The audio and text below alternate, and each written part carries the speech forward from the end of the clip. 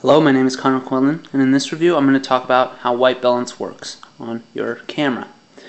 Now right here I have the Nikon D300, so the white balance settings and the placement on the camera is going to be a little different than other Nikon digital SLRs, but the concept is basically the same. The white balance on the D300 is located right up here where my finger is, and I press that down and I'm able to change it simply by twirling this multi-selector here on the side.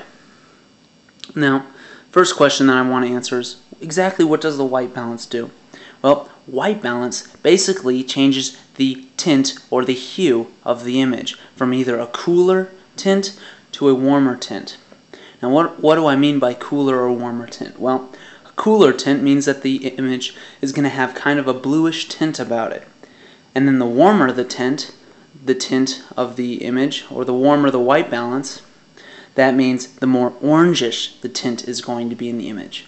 And basically what I'm going to do is going to show you an example of that. First you have the auto mode, which automatically chooses the white balance for you. And right after that you have iridescent mode, which is the cooler end of the white balance. So the white balance on iridescent mode is going to be more of a bluish tint. Then as you go up from there, it gets warmer and warmer until you reach shady mode, which is the last mode of white balance on most digital SLRs. And it's going to give you a very, very orangish tint. And basically what I'm going to do is take two pictures, one at iridescent and one at the shady mode, to show you the difference between the two. So this one right here is on shady mode. As you can see, it's kind of got that bluish tint about it. And then now I'm going to set it to shady. And as you can see, it's has a much more orange tint or much more warm color. And here you can see the difference between the two. So that's basically essentially what white balance does to your image. So basically what white balance does is it uses different tints of color, whether cooler or warmer, in order to make the image match what you're seeing with your eyes. For example, you're going to see that each of these white balance settings has a little image in a certain time when it's used. Iridescent mode has a little light bulb here, so obviously you would use this mode for indoor lighting when you have indoor light going on. If you used any other mode other than iridescent mode, the image would come out really orange and really warm. So if you want to get an image that looks like what you're actually looking at, you would set it to iridescent mode, and then you would get an image that is similar to what you're looking at with your own eyes. The next mode is fluorescent mode, and obviously you use that when there's fluorescent lighting.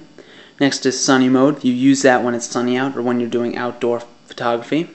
Next mode is flash mode. You obviously use that when you're using a flash. Cloudy, you would use that when it's more cloudy out. And then shady, and obviously you'd use the shady mode when you're taking pictures of subjects in the shade. So using these different white balance settings is pretty basic. You just use the one according to which situation you are in. However, you'll also notice that throughout the different white balances, there are these slight adjustments that I do to each white balance. For instance, on the sunny mode, I adjusted it up to A2. And basically what you can do with these white balances, I can go from A1 to A6, or from B1 to B6. Now at 0, that's meaning it's using the direct sunny mode that the camera usually uses as a white balance. But when I go up to, say, A2, when I go up into the A modes, I'm actually making the image a little bit warmer, but only slightly warmer. So the higher I go in the A's, the warmer the image is going to be.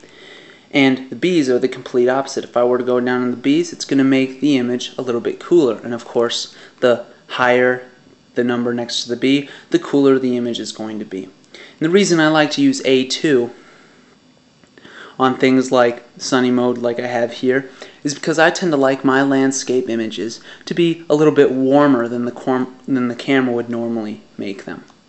And it's pretty much the same way with cloudy mode. When it's cloudy out, I usually like my images to be a little bit warmer, so I adjust it up slightly so it's a little warmer than it would normally make it on cloudy mode.